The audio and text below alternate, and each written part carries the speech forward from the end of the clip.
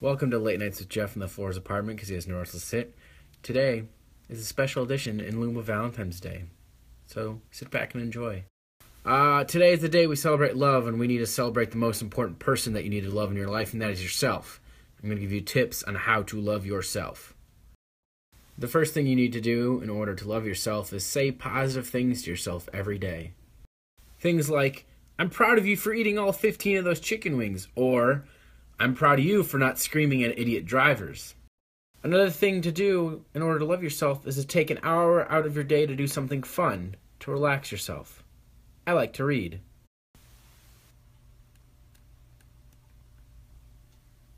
Very, very good. Tell yourself that you are beautiful. I am a strong, beautiful human being. In addition, days can be very difficult, so I encourage you to do things that you enjoy to do immensely.